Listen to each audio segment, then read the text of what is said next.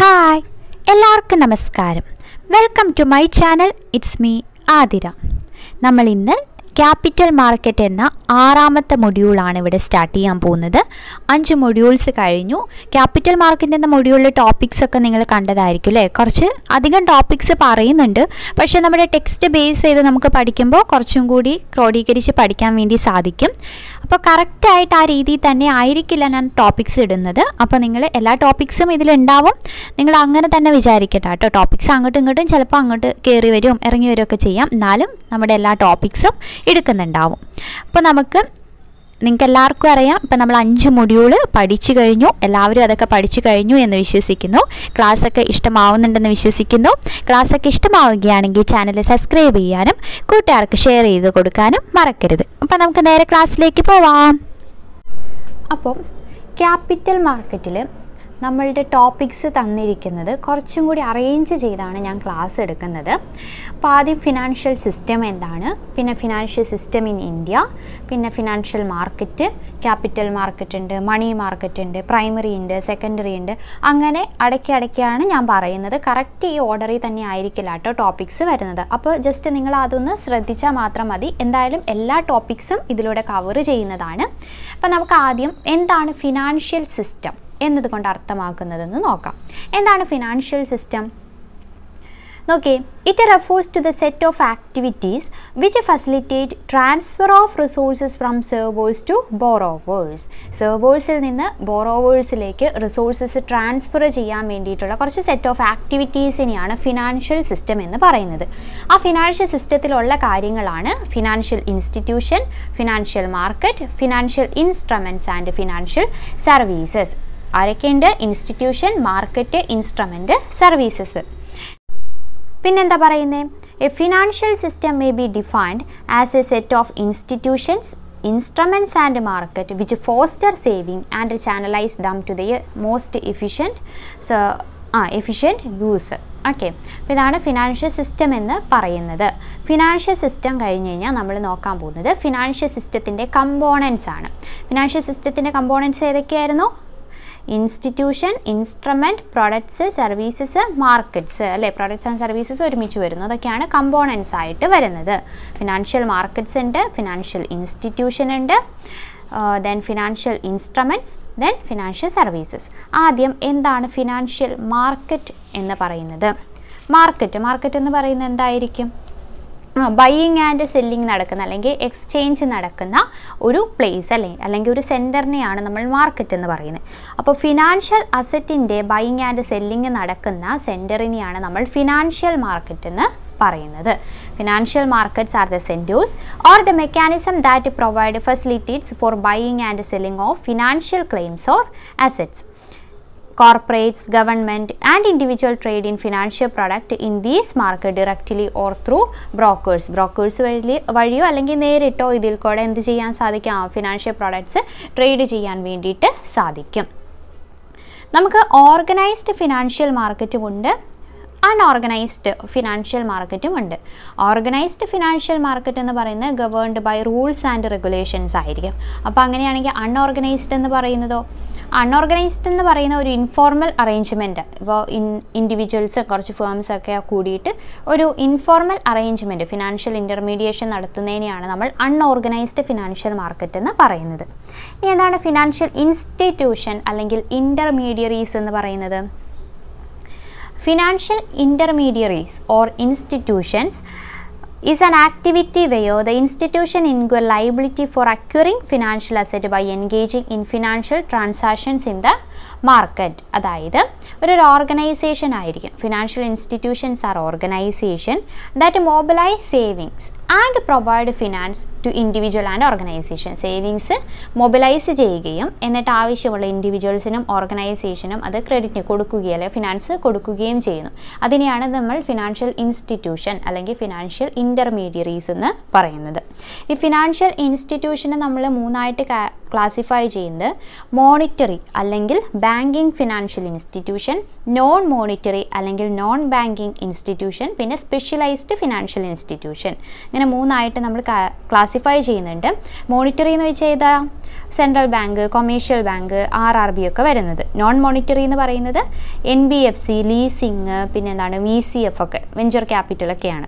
Specialised financial ഇൻസ്റ്റിറ്റ്യൂഷനിൽ വരുന്നത് state level financial institutions, പിന്നെ industrial corporative, industrial development bank തുടങ്ങിയവയാണ്. Just ഒന്ന് ഓർത്ത് വയ്ക്കാം. ഇനി ഫിനാൻഷ്യൽ പ്രൊഡക്റ്റ് എന്താണ്? Financial product R instruments and services traded in the financial market. Financial മാർക്കറ്റിൽ ട്രേഡ് ചെയ്യുന്നതിനെയാണ് നമ്മൾ എന്ത് പറയുന്നത്? ഫിനാൻഷ്യൽ പ്രൊഡക്റ്റ് അല്ലെങ്കിൽ ഫിനാൻഷ്യൽ ഇൻസ്ട്രുമെൻ്റ് എന്നും പറയൂ കേട്ടോ. ഫിനാൻഷ്യൽ പ്രൊഡക്റ്റ് അല്ലെങ്കിൽ ഫിനാൻഷ്യൽ ഇൻസ്ട്രുമെൻ്റ് എന്ന് പറയുന്നത്. എക്സാമ്പിൾ നോക്കിയേ, shares, securities, etcetera. Instruments issue directly to the servers R known as primary or direct instrument. നേരിട്ട് സെർവേഴ്സിന് കൊടുക്കുന്നതാണെങ്കിൽ അതിനെ പ്രൈമറി അല്ലെങ്കിൽ ഡയറക്റ്റ് ഇൻസ്ട്രുമെൻ്റ് എന്ന് പറയും. എക്സാമ്പിൾ ഷെയറും ഡിബഞ്ചറൊക്കെ.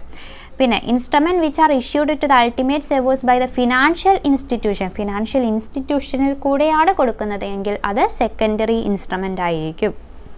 മ്യൂച്വൽ ഫണ്ട് അല്ലേ, mutual fund, post office savings ഒക്കെ അതിന് എക്സാമ്പിളാണ്. Financial instruments. ഓക്കെ,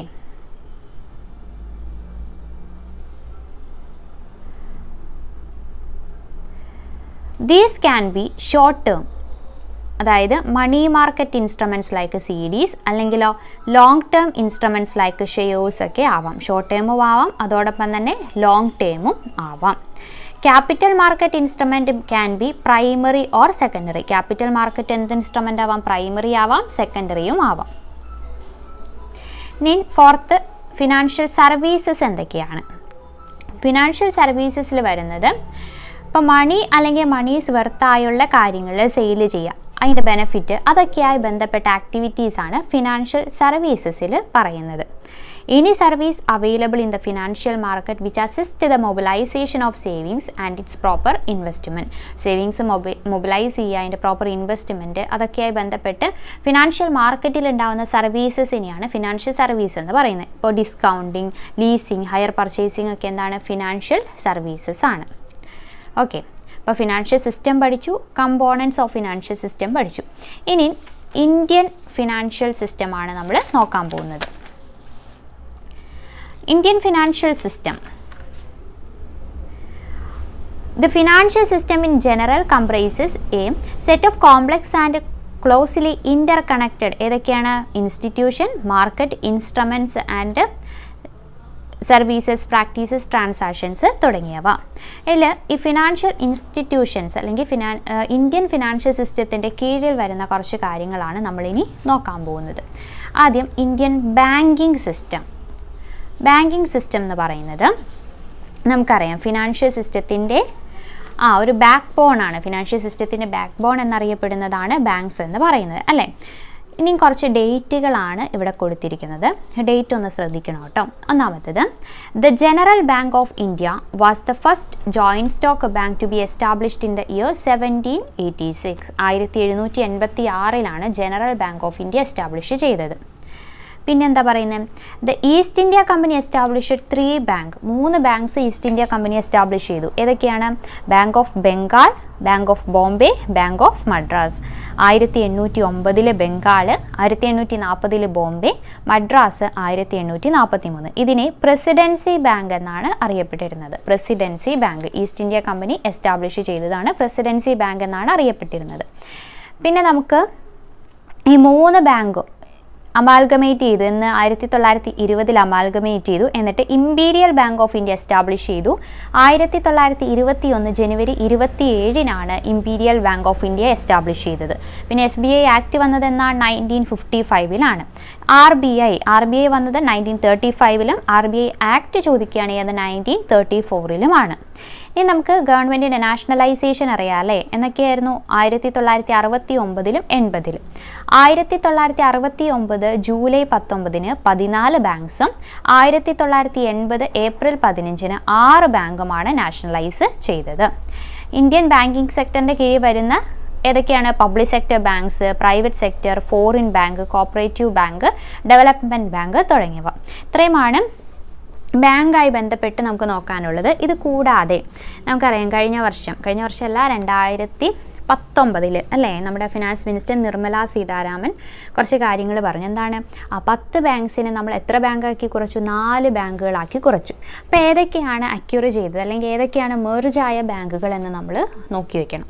അപ്പോൾ ഓരോന്ന് ഞാൻ പറയാം. അത് ഈ PDF-ൽ കൊടുത്തിട്ടില്ല. നിങ്ങൾ ക്ലാസ് കേൾക്കുന്നതിൻ്റെ കൂടെ എഴുതിയെടുക്കാൻ വേണ്ടി ശ്രദ്ധിക്കുക. ആദ്യം PNB അഥവാ Punjab national bank. Punjab national ബാങ്കിലേക്ക് മെർജ് ചെയ്ത ബാങ്കുകളാണ് oriental bank of കൊമേഴ്സും United bank of ഇന്ത്യയും. പഞ്ചാബ് നാഷണൽ ബാങ്കിലേക്ക് മെർജ് ചെയ്തത് ഏതൊക്കെയാണ്? Oriental bank of കൊമേഴ്സും United bank of ഇന്ത്യയും. പിന്നെ ഇന്ത്യൻ ബാങ്കിലേക്ക് ചേർന്നത് അലഹബാദ് ബാങ്കാണ്. ഇന്ത്യൻ ബാങ്കിലേക്ക് അലഹബാദ് ബാങ്ക്. പിന്നെ കാനറ ബാങ്കിലേക്ക് ചേർന്നത് സിൻഡിക്കേറ്റ് ബാങ്കാണ്. Canara bank, syndicate bank. Then union bank of ഇന്ത്യയിലേക്ക് ചേർന്നത് ആന്ധ്ര ബാങ്കും കോർപ്പറേഷൻ ബാങ്കുമാണ്. ആന്ധ്ര ബാങ്കും കോർപ്പറേഷൻ ബാങ്കും. അപ്പോൾ 10 ബാങ്കുകളെ എത്രയാക്കി? 4 ആക്കി കേട്ടോ. അത് ഓർത്തു വയ്ക്കുക. അത് 2020 ഏപ്രിൽ 1 മുതലാണ് ഏപ്രിൽ 1-നാണ് വന്നതെന്നും ഓർത്തു വയ്ക്കുക. പിന്നെ നമുക്ക് ഇൻഷുറൻസ് സെക്ടറും ഏതിൽ വരുന്നതാണ്? ഇന്ത്യൻ ഫിനാൻഷ്യൽ സിസ്റ്റത്തിൽ വരുന്നതാണ് ഇത് ഇൻഷുറൻസ് സെക്ടറിൽ ലൈഫ് ഇൻഷുറൻസ് ആദ്യമായിട്ട് ഇൻട്രൊഡ്യൂസ് ചെയ്തത് 1880-ലാണ് അല്ലേ? Life insurance in its current form was introduced in 1880-ലാണ്. പിന്നെയോ ജനറൽ ഇൻഷുറൻസിൻ്റെ എൻട്രൻസ് 1850-ലാണ്. ലൈഫ് ഇൻഷുറൻസ് നാഷണലൈസ് ചെയ്തത് 1956-ലും ജനറൽ ഇൻഷുറൻസ് 1973-ലുമാണ്. ഇനി IRDA insurance regulatory and development authority IRDA act 1999. IRDAയുടെ headquarters എവിടെയാണ്? ഹൈദരാബാദാണ്. പിന്നെ ഇന്ത്യൻ ഫിനാൻഷ്യൽ സിസ്റ്റത്തിന് കീഴിൽ വരുന്നത് ഏതാണ്? മ്യൂച്വൽ ഫണ്ട്സ് വരും അല്ലേ? മ്യൂച്വൽ ഫണ്ട്സായി ബന്ധപ്പെട്ട് പറയാനുള്ളത് ഫസ്റ്റ് മ്യൂച്വൽ ഫണ്ട് ഏതാണ്? UTIയുടെ അഥവാ യൂണിറ്റ് ട്രസ്റ്റ് ഓഫ് ഇന്ത്യ 1964-ലാണെന്നുള്ളതും ഓർത്തു വയ്ക്കുക കേട്ടോ. ആദ്യത്തെ മ്യൂച്വൽ ഫണ്ട് എന്ന് പറയുന്നത് അതാണ്. പിന്നെ മ്യൂച്വൽ ഫണ്ട് സ്കീം ഓപ്പറേറ്റ് ചെയ്യുന്നത് അസറ്റ് മാനേജ്മെൻറ്റ് കമ്പനിയാണെന്ന് ഓർത്തു വയ്ക്കുക. മ്യൂച്വൽ ഫണ്ട് സ്കീം ഓപ്പറേറ്റ് ചെയ്യുന്നത് അസറ്റ് മാനേജ്മെൻറ്റ് കമ്പനിയാണ്. പിന്നെ NBFCസിൻ്റെ ഫുൾ ഫോം എന്താ? Non banking financial company. അത് 1956 കമ്പനീസ് ആക്ടിൻ്റെ കീഴിലാണ് രജിസ്റ്റർ ചെയ്തിരിക്കുന്നത് എന്നുള്ളതും ഓർത്ത് വയ്ക്കുക. 1956 കേട്ടോ. 1956-ലാണത് രജിസ്റ്റർ ചെയ്തിരിക്കുന്നത്. ഓക്കെ, അപ്പോൾ ഇത്രയും കാര്യങ്ങൾ ഇന്ത്യൻ ഫിനാൻഷ്യൽ സിസ്റ്റമായി ബന്ധപ്പെട്ട് പറഞ്ഞു. നമ്മൾ ആദ്യം ഫിനാൻഷ്യൽ സിസ്റ്റം എന്താണ്, കമ്പോണൻസ് എന്താണെന്ന് പറഞ്ഞു. അത് കഴിഞ്ഞിട്ട് ഇന്ത്യൻ ഫിനാൻഷ്യൽ സിസ്റ്റം പറഞ്ഞു. ഇനി നമ്മൾ നോക്കാൻ പോകുന്നത് ഫിനാൻഷ്യൽ മാർക്കറ്റിൻ്റെ ക്ലാസിഫിക്കേഷനാണ്.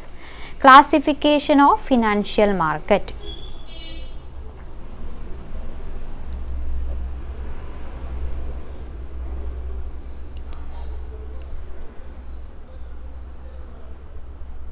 എന്തായിരുന്നു ഫിനാൻഷ്യൽ മാർക്കറ്റ് എന്ന് പറയുന്നത്? ഫിനാൻഷ്യൽ സെക്യൂരിറ്റി എക്സ്ചേഞ്ച് ചെയ്യുന്ന പ്ലേസ് അല്ലേ? അതിനെയാണ് നമ്മൾ ഫിനാൻഷ്യൽ മാർക്കറ്റ് എന്ന് പറയുന്നത്. ഫിനാൻഷ്യൽ സെക്യൂരിറ്റീസ് എക്സ്ചേഞ്ച് ചെയ്യുന്ന ആ പ്ലേസിനെ അല്ലേ? The trading financial market trading എന്നില്ല കേട്ടോ. Financial market is the market where financial security like stock, bonds etcetera are exchanged at efficient market prices. അവിടെ ആരൊക്കെ ഉണ്ടാവും? ബയേഴ്സ് ഉണ്ടാവും, കൂടാതെ സെല്ലേഴ്സും ഉണ്ടാവും. The main organized financial markets in India are money market and capital market. ഏതൊക്കെയാണ്? മണി മാർക്കറ്റും capital മാർക്കറ്റും. അപ്പം നമുക്ക് ആദ്യം മണി മാർക്കറ്റ് ആദ്യം ക്യാപിറ്റൽ മാർക്കറ്റും മണി മാർക്കറ്റും ഒന്ന് നോക്കാം. ക്യാപിറ്റൽ മാർക്കറ്റ് എന്ന് പറയുന്നത് ലോങ് ടേം ഇക്വിറ്റിക്ക് വേണ്ടിയിട്ടുള്ളതാണ്. Equity and debt instrument long term ആണെന്നുള്ളത് ഓർത്ത് വയ്ക്കുക. മണി മാർക്കറ്റ് ആണെങ്കിലോ ഷോർട്ട് ടേം ആണെന്നുള്ളത് ഓർത്ത് വയ്ക്കുക. നമുക്ക് ആദ്യം ക്യാപിറ്റൽ മാർക്കറ്റ് എന്താണ്, അതുമായി ബന്ധപ്പെട്ട കാര്യങ്ങളാണ് നമ്മളിനി നോക്കാൻ പോകുന്നത്. ഇതാണ് ക്യാപിറ്റൽ മാർക്കറ്റ്. ക്യാപിറ്റൽ മാർക്കറ്റ് എന്ന് പറയുന്നത് നമ്മൾ പറഞ്ഞു ലോങ് ടേം ക്യാപിറ്റലിന് വേണ്ടിയിട്ടുള്ള മാർക്കറ്റാണിത് ക്യാപിറ്റൽ മാർക്കറ്റ് എന്ന് പറയുന്നത് അല്ലേ? അവിടെ പ്രൈമറി മാർക്കറ്റുമുണ്ട്, സെക്കൻഡറി മാർക്കറ്റുമുണ്ട്. പ്രൈമറി എന്ന് പറയുന്നത് ന്യൂ ഇഷ്യൂ മാർക്കറ്റ് അല്ലേ? പുതിയതായിട്ട് ഇഷ്യൂ ചെയ്യുന്ന മാർക്കറ്റിനെയാണ് പ്രൈമറി. സെക്കൻഡറി എന്ന് പറയുന്നത് എന്താണ്? സ്റ്റോക്ക് എക്സ്ചേഞ്ചസ് വഴി എക്സ്ചേഞ്ച് ചെയ്യുന്ന ആ മാർക്കറ്റ് അല്ലെങ്കിൽ അതിനെയാണ് നമ്മൾ സെക്കൻഡറി മാർക്കറ്റ് എന്ന് കണക്കാക്കുന്നത്. Capital market is a market for long-term capital. It is a comprehensive term consisting of all the facility and institutional arrangements for borrowing and lending long-term capital. Borrowing നും lending നും ഏത് long-term capital ട്ടോ. പിന്നെ ഇതിൽ these shares are traded in secondary market. This new issue market. New issue എന്ന് പറയുന്നത് എന്താണ്? Primary market അല്ലേ? ആദ്യം shares issued by A company new issue മാർക്കറ്റിൽ ഇഷ്യൂ ചെയ്യും, എന്നിട്ട് സെക്കൻഡറി മാർക്കറ്റിന് അഥവാ സ്റ്റോക്ക് എക്സ്ചേഞ്ചിലേക്ക് കൊടുക്കുകയാണ് ചെയ്യുന്നത്. ഇനി നമുക്ക് ക്യാപിറ്റൽ മാർക്കറ്റിനെ നമ്മൾ തിരിക്കുന്നതാണ് പഠിക്കാനുള്ളത്. ക്യാപിറ്റൽ മാർക്കറ്റിൻ്റെ കമ്പോണൻസ് അല്ലെങ്കിൽ കോൺസ്റ്റിറ്റ്യുവൻസ് എന്ന് പറയും. ഏതാണ്? ഗവൺമെൻറ് സെക്യൂരിറ്റി മാർക്കറ്റും ഇൻഡസ്ട്രിയൽ സെക്യൂരിറ്റി മാർക്കറ്റും. ഇപ്പോൾ കമ്പോണൻസ് ഓഫ് ക്യാപിറ്റൽ മാർക്കറ്റ് അല്ലെങ്കിൽ കോൺസ്റ്റിറ്റ്യുവൻസ് ഓഫ് ക്യാപിറ്റൽ മാർക്കറ്റാണ് ഇൻഡസ്ട്രിയൽ സെക്യൂരിറ്റീസ് മാർക്കറ്റും ഗവൺമെൻറ് സെക്യൂരിറ്റീസ് മാർക്കറ്റും.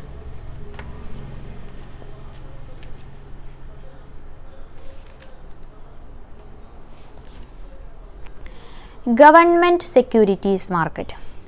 The debt instrument issued by the central government, state government and quasi-government agency are referred to as government security. Central government, state government, quasi-government അവരൊക്കെ issue ചെയ്യുന്ന സെക്യൂരിറ്റീസിനെയാണ് നമ്മൾ government securities എന്ന് പറയുന്നത്. These securities are generally issued in the form of debentures, bonds, promissory notes and bearer bonds. Debentures, bonds ഒക്കെ ആയിട്ടാണ് ഇത് issue ചെയ്യുന്നത്. പിന്നെന്താ പറയുന്നത്? ഇത് ഹെൽഡ് ചെയ്യുന്നത് ആരായിരിക്കും? Government security. The government securities are typically held by bank, financial institution, insurance companies and provident fund. Commercial banks ആണ് ഗവൺമെൻറ് സെക്യൂരിറ്റിയുടെ മേജർ ഇൻവെസ്റ്റർ എന്ന് പറയുന്നത്. അവരെന്തിനു വേണ്ടിയിട്ടായിരിക്കും ഇൻവെസ്റ്റ് ചെയ്യുക? സ്റ്റാറ്റ്യൂട്ടറി ലിക്വിഡിറ്റി റേഷ്യോ അതൊക്കെ മീറ്റ് ചെയ്യാൻ വേണ്ടിയിട്ടാണ് അവർ എന്ത് ചെയ്യുന്നത്? ഈ ഗവൺമെൻറ് സെക്യൂരിറ്റിയിൽ ഇൻവെസ്റ്റ് ചെയ്യുന്നത്. ഈ ഗവൺമെൻറ് സെക്യൂരിറ്റീനെ നമ്മൾ പ്രൈമറി എന്നും സെക്കൻഡറി മാർക്കറ്റ് എന്നും തിരിക്കുന്നുണ്ട്. ഇപ്പോൾ പ്രൈമറി മാർക്കറ്റിൽ വരുന്നത് എന്താണെന്ന് വെച്ച് കഴിഞ്ഞാൽ ബാങ്ക്സ് അല്ലെങ്കിൽ വേറെ ഫിനാൻഷ്യൽ ഇൻസ്റ്റിറ്റ്യൂഷനൊക്കെ സെക്യൂരിറ്റി ഓപ്ഷനിൽ കൂടെ ബൈ ചെയ്യും. അതാണ് പ്രൈമറി മാർക്കറ്റിൽ വരുന്നത്. സെക്കൻഡറി മാർക്കറ്റ് എന്ന് വെച്ചാൽ എന്തായിരിക്കും?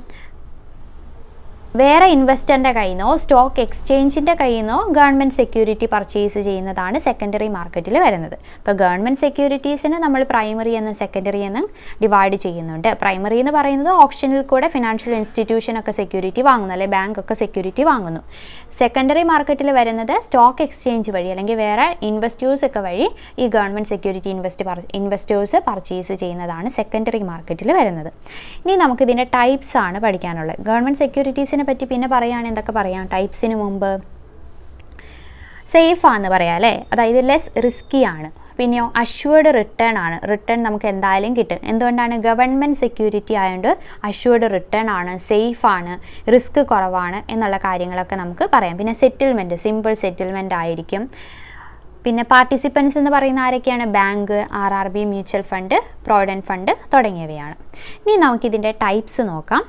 എല്ലാത്തിൻ്റെയും ഫുൾ ഫോം പഠിച്ചു വയ്ക്കണം കേട്ടോ. DGS dated government security. DGS എന്ന് പറയുന്നത് ഡേറ്റഡ് ഗവൺമെൻറ് സെക്യൂരിറ്റി ആണ്. മെച്യൂരിറ്റി പറയുന്നത് 30 years, 2 to 30 years ആണ് മെച്യൂരിറ്റി പറയുന്നത്. ഫിക്സഡ് അല്ലെങ്കിൽ ഫ്ലോട്ടിംഗ് റേറ്റ് ഉണ്ട്. പിന്നെ പറയുന്നത് ഏതാ? Call or puttu option bond, zero coupon, fixed and floating rate bonds അതൊക്കെ എക്സാമ്പിൾസ് ആണ് എന്നാണ് പറയുന്നത്. Call or puttu option bond എന്ന് പറയുന്നത് എന്താണ്? Bond can back or call back it. The holder of the bond can also cell it back to the government. നമുക്ക് call ചെയ്യാം, അതോടൊപ്പം തന്നെ ഗവൺമെൻറ്റിലേക്ക് ബാക്കായിട്ട് അവർക്ക് സെല്ല് ചെയ്യാനും സാധിക്കും. പിന്നെ സീറോ കൂപ്പൺ ബോണ്ട് എന്ന് പറയുന്നതിന് ഇൻട്രസ്റ്റ് ഉണ്ടാവില്ല, no interest ബോണ്ടാണ് zero coupon bond. പിന്നെ ഫിക്സഡ് റേറ്റ് ബോണ്ട് എന്ന് വെച്ചാൽ എന്താണ്? ഇൻട്രസ്റ്റ് റേറ്റ് റിമെയിൻ സെയിം ആയിരിക്കും, കൂപ്പൺ അല്ലെങ്കിൽ ഇൻട്രസ്റ്റ് റേറ്റ് സെയിം ആയിരിക്കും. ഫ്ലോട്ടിംഗ് റേറ്റ് ബോണ്ട് എന്ന് വെച്ചാൽ എന്തായിരിക്കും? ഗവൺമെൻറ് പോളിസി അനുസരിച്ച് coupon rate change ചെയ്തുകൊണ്ടിരിക്കുന്നതിനെയാണ് floating rate bond എന്ന് പറയുന്നത്. പിന്നെ സ്പെഷ്യൽ സെക്യൂരിറ്റീസ് ഉണ്ട്. പിന്നെ അതിൽ വരുന്ന വേറെ ഒരെണ്ണമാണ് ക്യാപിറ്റൽ ഇൻഡെക്സഡ് ബോണ്ട്സ് എന്ന് പറയുന്നത്. ഹോൾസെയിൽ പ്രൈസ് ഇൻഡെക്സ് അതൊക്കെ അനുസരിച്ച് ഇൻട്രസ്റ്റ് റേറ്റ് വേരി ചെയ്യുന്നതാണ് ക്യാപിറ്റൽ ഇൻഡെക്സഡ് ബോണ്ട്സിൽ വരുന്നത്. അപ്പോൾ ഇത്രയും നോക്കുക. ഇതൊക്കെ ആദ്യം നോക്കേണ്ടത് ഏതാണ്? അതിൻ്റെ ഫുൾ ഫോം നോക്കണം കേട്ടോ. DGS dated government security. പിന്നെ വരുന്നതാണ് സ്ട്രിപ്സ്. സ്ട്രിപ്സിൻ്റെ ഫുൾ ഫോമും അറിഞ്ഞിരിക്കണം. എന്താണ്? Separate trading of registered interest and principal of security. Separate trading of registered interest and principal of security. Here the fixed coupon bonds can be converted into separate tradable zero coupon bond and can be traded in secondary market. Then SDL അഥവാ State Development Loan. State Development Loan. It is issued to raise loans in the capital market. Interest is paid half yearly. State Development Loan. Okay, പിന്നെ guilt edged security എനിക്ക് തോന്നുന്നു നമ്മുടെ ആ previous question paper ഡിസ്കഷനിൽ പറഞ്ഞിട്ടുണ്ട്. അത് important ആണ്. Government issue ചെയ്യുന്നതാണ് guilt edged security. അതുകൊണ്ട് ഗവൺമെൻറ്റിൻ്റെ ഗ്യാരണ്ടി ഉണ്ടെന്നുള്ളത് ഓർത്ത് വയ്ക്കുക കേട്ടോ. SDL സ്റ്റേറ്റ് ഡെവലപ്മെൻറ്റ് ലോൺ ആണ്. അപ്പോൾ ഫുൾ ഫോം എല്ലാത്തിൻ്റെയും നോക്കി വയ്ക്കുക. അപ്പം ഗവൺമെൻറ്റിൻ്റെ പഠിച്ചു അല്ലേ. ഇനി നമുക്ക് നോക്കാനുള്ളത് ഇൻഡസ്ട്രിയൽ സെക്യൂരിറ്റീസ് മാർക്കറ്റാണ്. ഇൻഡസ്ട്രിയൽ സെക്യൂരിറ്റി ഇത് എന്തിൻ്റെ കീഴിലാണ് നമ്മൾ പഠിച്ചത്? ഇന്ത്യൻ ക്യാപിറ്റൽ മാർക്കറ്റിൻ്റെ കമ്പോണൻസ് ആണ് ഗവൺമെൻറ് സെക്യൂരിറ്റി മാർക്കറ്റും ഇൻഡസ്ട്രിയൽ സെക്യൂരിറ്റി മാർക്കറ്റും. ഇൻഡസ്ട്രിയൽ സെക്യൂരിറ്റി മാർക്കറ്റിൽ എന്തൊക്കെ വരുന്നുണ്ട്? They include traditional security like equity share, preference share, debentures, etc. Preference share, debentures, equity share ഒക്കെയാണ് ഇൻഡസ്ട്രിയൽ സെക്യൂരിറ്റി മാർക്കറ്റിൽ വരുന്നത്. നമ്മൾക്ക് ഇതൊക്കെ കറക്റ്റായിട്ട് പഠിച്ചതാണ്. ഏതാണ്? ഒന്നാമത്തെ ഇക്വിറ്റി ഷെയർസ് നമുക്കറിയാം. വോട്ടിംഗ് റൈറ്റ് ഉണ്ട്, ഓണർഷിപ്പ് സെക്യൂരിറ്റി ആണ്. അവരെ ordinary shares, equity ഷെയർസിനെ ordinary shares എന്നും കോമൺ ഷെയർസ് എന്നൊക്കെ പറയും. പിന്നെന്താ, നമുക്ക് റൈറ്റ് ഉണ്ട് അല്ലേ, വോട്ടിംഗ് റൈറ്റ് ഉണ്ട് ഇക്വിറ്റി ഷെയർസിന്. ഫിക്സഡ് ഡിവിഡൻഡോ അല്ലെങ്കിൽ ഫിക്സഡ് റിട്ടേണോ അല്ല കിട്ടുന്നത്. എങ്ങനെയാണ്? പ്രോഫിറ്റിന് ആനുപാതികമായിട്ടുള്ളതായിരിക്കും കിട്ടുന്നത്. അങ്ങനത്തെ കുറച്ച് കാര്യങ്ങളാണ് ഇക്വിറ്റി ഷെയർസിൽ വരുന്നത്. പിന്നെ ഇക്വിറ്റി ഷെയർസിൽ തന്നെ ബോണസ് ഷെയർ എന്താണ്, പിന്നെ സ്വെറ്റ് ഇക്വിറ്റി എന്താണ്, അതൊക്കെ വരും. എന്താണ് സ്വെറ്റ് ഇക്വിറ്റി എന്ന് പറയുന്നത്? അല്ലെങ്കിൽ എംപ്ലോയി സ്റ്റോക്ക് ഓപ്ഷൻ പ്ലാൻ അല്ലെങ്കിൽ സ്വെറ്റ് ഇക്വിറ്റി എന്ന് പറയുന്നത് നമ്മൾ FM പഠിച്ചു കഴിഞ്ഞ ദിവസം അല്ലേ. എന്താണ്? എംപ്ലോയീസിനോ ഡയറക്ടേഴ്സിനോ ഇഷ്യൂ ചെയ്ത് കൊടുക്കുന്ന ഷെയർസ് ആണ്. Issued to employees or directors at A discount or for consideration other than cash. അവരുടെ അത്രയും നാളത്തെ ആ ഇതിന് വേണ്ടിയിട്ട് ക്യാഷ് അല്ലാതെ ഒരു കൺസിഡറേഷൻ ആയിട്ട് നമ്മളൊരു ഡിസ്കൗണ്ടിൽ ഷെയർ കൊടുക്കുന്നതിനെ ആർക്ക്? എംപ്ലോയീസിനോ ഡയറക്ടേഴ്സിനോ കൊടുക്കുന്നതിനെയാണ് സ്വെറ്റ് ഇക്വിറ്റി എന്ന് പറയുന്നത്. അപ്പോൾ അത് നോട്ട് ചെയ്ത് വയ്ക്കാം. പിന്നെ ഉള്ളതാണ് പ്രിഫറൻസ് ഷെയർസിന് ഒരു പ്രിഫറൻഷ്യൽ റൈറ്റ് ഉണ്ട്. ഡിവിഡൻഡ് ആയാലും ഇപ്പോൾ ക്യാപിറ്റൽ വൈൻഡിങ് അപ്പ് സമയത്ത് ക്യാപിറ്റൽ റീപേയ്മെൻ്റ് ആണെങ്കിലൊക്കെ ആർക്കൊരു പ്രിഫറൻസ് ഉണ്ട്? ഇക്വിറ്റി ഷെയർ ഹോൾഡേഴ്സിനും കൂടുതൽ പ്രിഫറൻസ് ഈ പ്രിഫറൻസ് ഷെയർ ഹോൾഡേഴ്സിനാണുള്ളത്. പിന്നെ ഫിക്സഡ് റേറ്റ് ഓഫ് ഡിവിഡൻഡ് ആണ് ഇവർക്ക് കിട്ടുക എന്നുള്ള കാര്യങ്ങൾ ഓർത്ത് വയ്ക്കാം. ഇവിടെ ക്യുമുലേറ്റീവ്, നോൺ ക്യുമുലേറ്റീവ് എന്ന് വെച്ചാൽ എന്താണ്?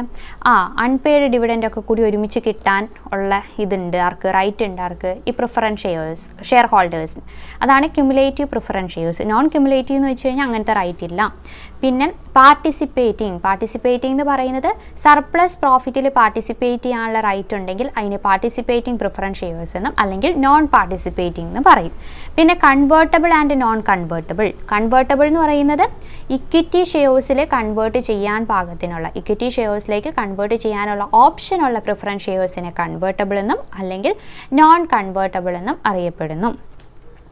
പിന്നെ ഉള്ളത് ഏതാണ്? ഡിബഞ്ചേഴ്സ് എന്ന് വെച്ചാൽ ഒരു ഡെറ്റ് ഇൻസ്ട്രുമെൻ്റ് ആണ്. ഇഷ്യൂ ചെയ്യുന്നത് ജോയിൻറ്റ് സ്റ്റോക്ക് കമ്പനിയാണ്. ഇതൊരു റിട്ടേൺ ഫോമിലായിരിക്കും. പിന്നെ എന്താ പറയുക? ഫിക്സഡ് റേറ്റ് ഓഫ് ഇൻട്രസ്റ്റ് ഉണ്ടാവും ഇതിന്. ഇതൊരു അക്നോളജ്മെൻ്റ് ആണ് അല്ലേ. ഡിബഞ്ചേഴ്സ് സെക്യൂർ ആണ്.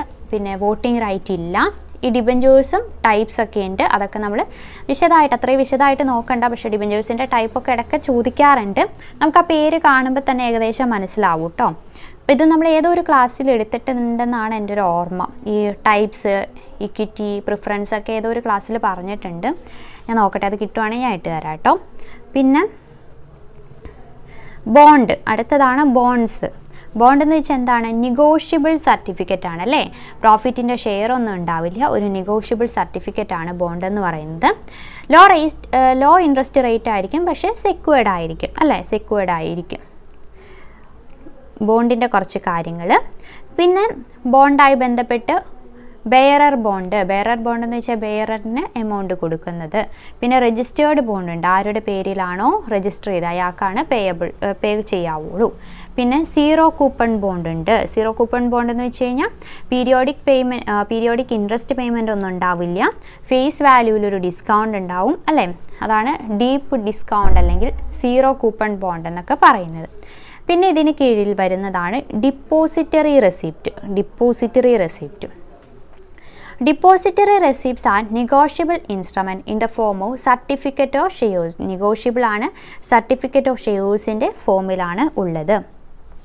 ഡിവിഡൻറ്റും ബാക്കി റൈറ്റുകളൊക്കെ ഉണ്ട്, പക്ഷേ വോട്ടിംഗ് റൈറ്റ് ആർക്കില്ല, ഈ ഡിപ്പോസിറ്ററി റെസിപ്റ്റിൽ ഇല്ല.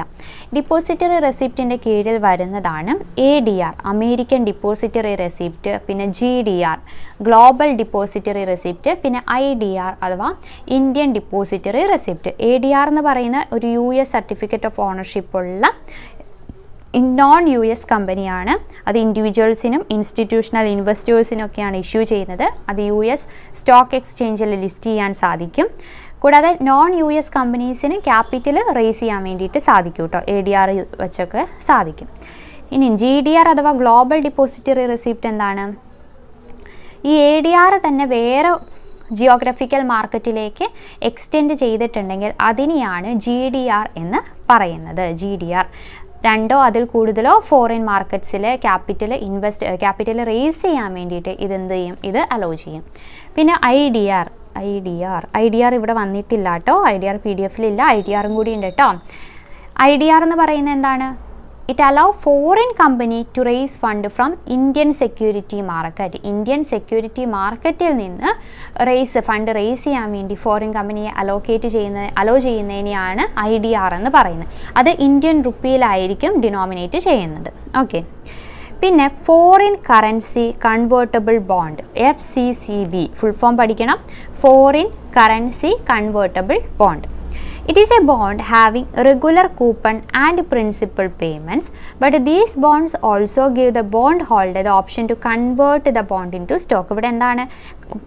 ബോണ്ടിനെ സ്റ്റോക്കാക്കി മാറ്റാൻ, ബോണ്ടിനെ സ്റ്റോക്കായിട്ട് കൺവേർട്ട് ചെയ്യാനുള്ള ഓപ്ഷൻ ഇവിടെ ബോണ്ട് ഹോൾഡർക്ക് കിട്ടുന്നുണ്ട്.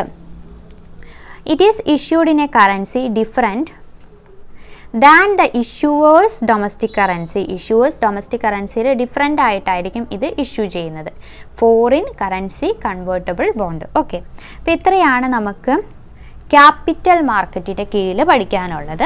ഇത് കഴിയുമ്പോൾ നമ്മൾ മണി മാർക്കറ്റായി ബന്ധപ്പെട്ട് കുറച്ച് ടേംസ് ഉണ്ട്. ഇപ്പോൾ commercial bill, certificate of deposit, treasury bill, അങ്ങനത്തെ കാര്യങ്ങൾ ഏതിൽ പഠിക്കണം? മണി മാർക്കറ്റായി ബന്ധപ്പെടുത്തി നമുക്ക് പഠിക്കാനുണ്ട്. അപ്പോൾ അതിനു മുമ്പ് എല്ലാവരും ഈ ക്ലാസ് ഫുള്ളായി കാണുക.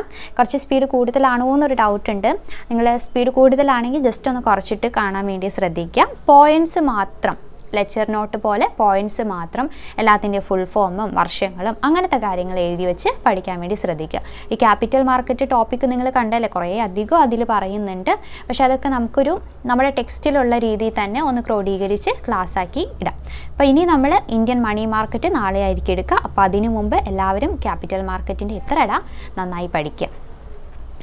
അപ്പോൾ എല്ലാവർക്കും ക്ലാസ്സൊക്കെ ഇഷ്ടമാവുന്നുണ്ടെന്നുള്ള വിശ്വാസത്തോടെ അടുത്ത ക്ലാസ്സിലൂടെ വീണ്ടും കാണാം. അതുവരെ താങ്ക് യു.